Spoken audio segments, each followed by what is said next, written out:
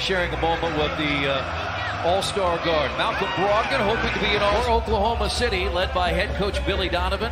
Hamidou Diallo starts with Danilo. We've been celebrating a Veterans Day weekend, and now we have basketball. Each other when Domas was a rookie in OKC. Brogdon, baseline jumper, saw him warming up and practicing. His college teammate Diallo is out there in the starting lineup as Brogdon makes it 6-0. Chris, if you recall in the Orlando game, he made those same two shots from the other side of the floor. So he ran the pick and roll. He's out due to personal reasons. This is the third different starting lineup OKC has used. And a basket by T.J. Warren. Shot clock down to 5. And Gallinari has 6. What he has to do to get a foul call. Just play. Just continue to play. Because they'll know they missed it. At some point, they'll recognize that they have missed it. You take the officials, if you will, from the more sympathetic side to the other side where they don't care. That is a soft touch by Indiana. 4 of 8 from the field early. OKC 3 of 9. Great help by Aaron Holiday to get back there. They get the basket. Aaron Holiday stopped points that led the league in steals. Hands there by C.J. Warren. Here's Warren, post down the lane, and Warren missed it, but put in by Sabonis. Pacers back in front, 14-12. Gilgeous-Alexander finds his way. Put a damper on the fire that's been lit by Gallinari. And a long three by Brogdon. He's got 9. He understands this. He can impact the game a lot of ways, and scoring doesn't have to be the way that he does that. T.J. Warren fires it in again. If I could get it in, then I got to deliver it to my shooters. Doug McDermott is in first time. Gilgeous-Alexander to the basket, and he has another hook. I mean, and that's the way his shots are. Get you that low post. Nice job there by T.J. Leap to get it. That pass is too late. Oh, great. Oh, good look. I'm telling you, you talked about McConnell doing something pretty good. Deontay Burton started his career at Marquette, ended at Iowa State. He and Abdul Nader, both former Cyclones. Oh, nice back cut. Ooh, he got pushed before that. Fisher didn't see it. That's a pound down by Darius Houston. McDermott gets there, swiped away for a third pass by Indiana. This is a long team. I agree, but Chris, that actually was pretty good defense by Nerlens Noel. Holiday for 3. Sabonis the rebound, he puts it right in. Mike Muscala cannot deal with Sabonis, who gets his own rebound and put it in. But he kept back. He's that 6'10", backup center, stretch 4. As Paul hits the jumper. Aaron Holiday back in. His brother went to the bench. Look what I found. Now Warren is back in. And Brogdon has hit a 3 from that spot and make it 2. Played 3 years there as the 12th pick back in 2012. Sabonis turns, right hand, got it. He's too big from the scout. Sabonis. Yeah, he's carrying the load. There's no question he's carrying a physical load unlike he's had before. Warren back in, and Warren in college basketball at Florida. That's loose, but it's picked up by Adams. I think everybody thought there was going to be a foul. Well, they thought it was your team. Both teams struggling to make baskets here tonight in the first half. Pacers just 41%, but not struggling is T.J. Make that shot just at the foul line. That's a little bit of a runner. Oklahoma City just 33%. Diallo gets to the rim and banks it in. Brogdon did a great job because he wasn't sure if Justin Holiday could manage that. Gilgeous-Alexander, and he helped him big time. Then makes a basket. Interesting comment about it was LeBron James. Believe it or not, and the reason he makes it is because he thinks guys. Warren leaves it short. He tried to jump, his foot went out from under him, so he never got the kind of lift he needed.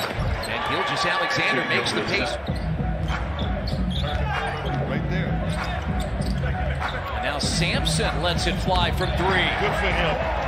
15 again, matching a game high they had in the first half. Paul gets inside. Adams. And a little jump hook. Bone holdover. No, once Paul George asked to be traded as he was to the Clippers. And then pass to Sabonis.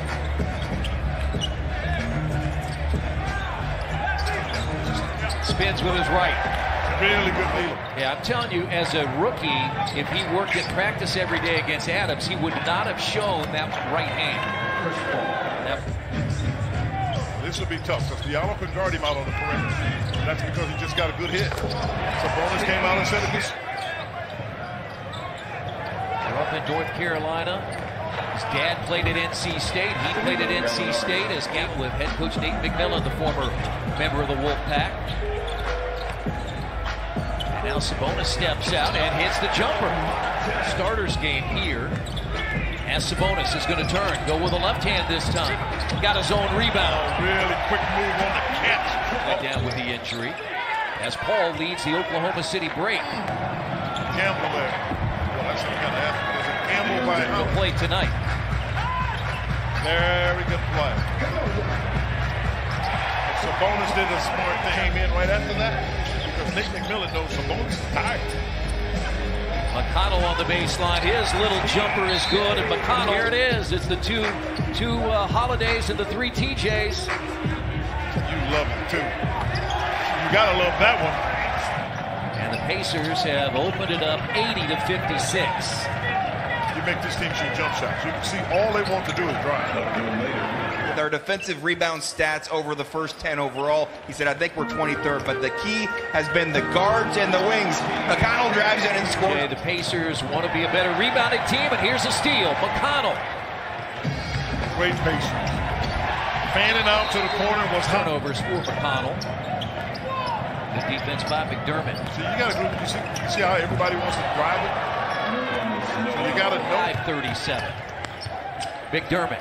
Wide open his leap inside, and he pounds it down. Good job, got that back off his play, and there's another good piece of good feedback. Got his hands on that ball. Now McDermott. Dunk it. Oh, he went easily on it. Of SGA, as they called it.